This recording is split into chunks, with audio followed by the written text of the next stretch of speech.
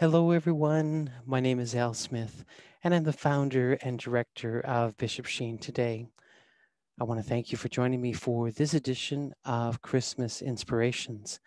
And we've been sharing the Christmas story to you over the last few weeks.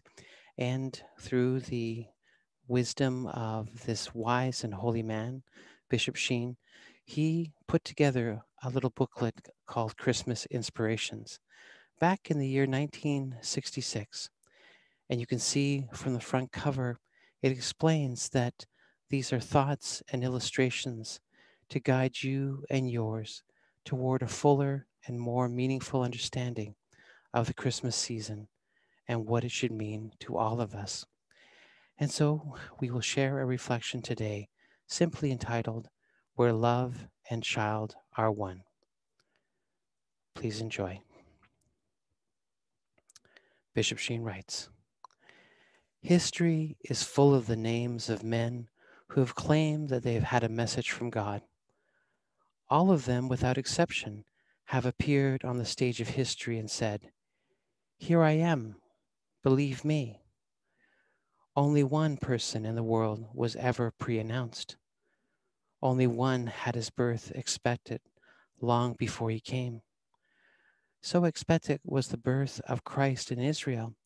In particular, so much did they await him that the teachers announced to the astrologers of the East the time and the place of his birth.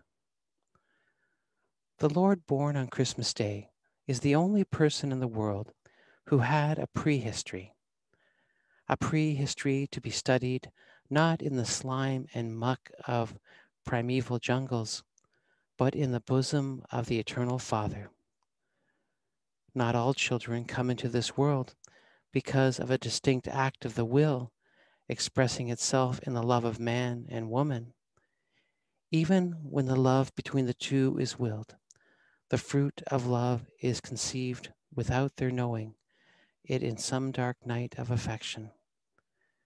Children are later on accepted and loved by their parents, but their decision to have a child did not necessarily beget a child, nor did their union produce an offspring.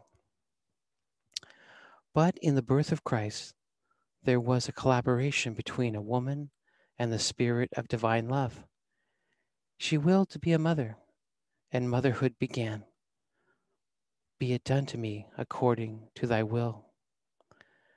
Other mothers became conscious of motherhood through physical changes within them. Mary became conscious through spiritual change wrought by love. And it is likely that the spiritual ecstasy that she experienced when the Holy Spirit overshadowed her was greater than ever given to man and woman in their unifying act of love. I pray you've enjoyed this reflection today, and I'd ask you to return tomorrow as we continue on our spiritual journey during this Christmas time. And so, everyone, until next time, may the Lord continue to bless you and keep you. May the Lord let his face shine upon you and be gracious to you.